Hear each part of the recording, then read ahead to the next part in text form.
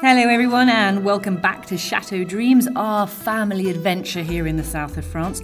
I don't know about you all, but here it's been rentrée this week, which is when all the kids go back to school. And it's been lovely to see them all going back in all their new kit usually going in. So I'm not sure if you've got any children going back, any grandchildren, any friends' kids or anything else, but I do hope that everybody's had a great first week back at school. I hope you enjoy the episode and I look forward to seeing you soon. Bye for now. Episode 29. Darn peacocks, bless the little hearts, but thank goodness we had Sophie and Jean-Marc, our neighbour, to lend a hand.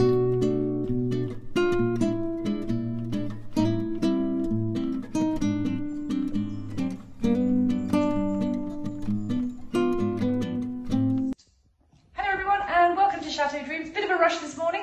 Hope you're all well. I'm just whipping out. We're having a bit of an issue. Sophie's going to come with me and yeah, so see you soon. Why are you sitting on a towel in somebody else's garden? Well, we've decided, first off, it's a rather nice garden, so I'm okay to be here.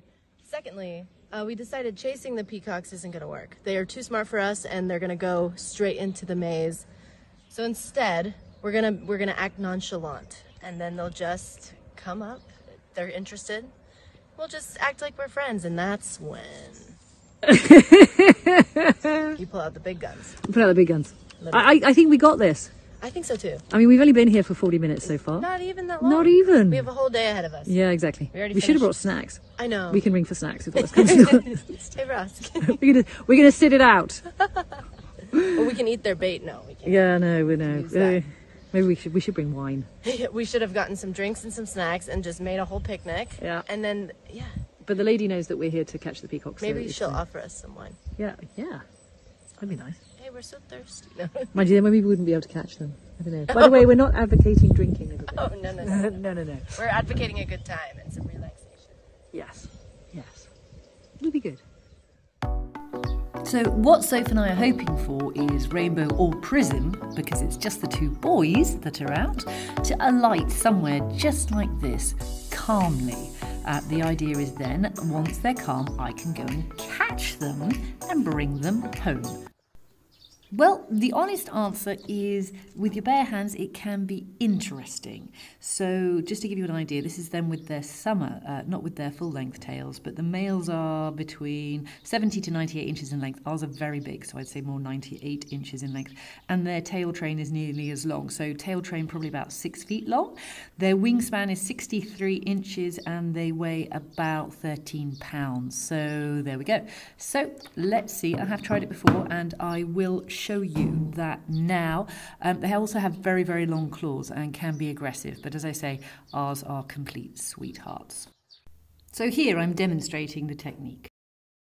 First, the stalk and plant technique, pretending basically not to exist. The idea is to get the bird comfortable with you so he doesn't fly away. Back to the stalk again. Positioning. Hurrah! There we are. It's very important to grab both the bird's legs at the same time and support the tail and put him in a downward facing position. In this way, the bird will quickly calm and relax, and you just keep a gentle hold on the tail. There we go. No joy with catching and trapping, so... Back home, and they are just by the fence. So we have croissant, and we're going to try leaving it on our side just to see if that makes any difference at all. Let's see. Okay, where are they? There you go, look, see? It's like being on bird safari. Ooh, okay, right, we're going to sneak up to them, lay our peace offering of croissant on the floor, and hope they fly over. So these are the maize fields that they keep on running into. We really don't want to destroy the crops, and they're enormous. Okay, so they've disappeared again, but we're leaving offerings on the... You're leaving them on the floor, which is great. I think we have every hope. Come on, you guys. Let's see what happens. A real nightmare. So I'm just back, as I said, having had a shower. And I have sent a message to Jean-Marc, our behind neighbour, who is an expert in large birds. He keeps a lot of geese, to ask him maybe if we can go over in a day or so's time and try and trap them. I've also said to our neighbours, if they happen to go into their workshop, please, could they just shut them in? Because it's almost impossible to catch them otherwise. So yeah, when I'm not there, typically they run into their conservatory apparently, or go somewhere, but when I'm there they just run away. So let's keep our fingers crossed. There's been loads going on at the castle, you wouldn't believe it, while we've been out, so including some death-defying feats, but anyway, there we are.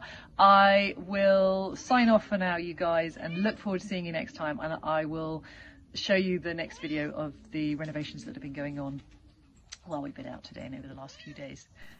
And while Sophie and I have been out chasing peacocks in the heat, look at this lazy lot. And they've been watching all the renovations and death-defying feats that I'm going to show you in the next video. But aren't they so gorgeous? Have a great week, guys.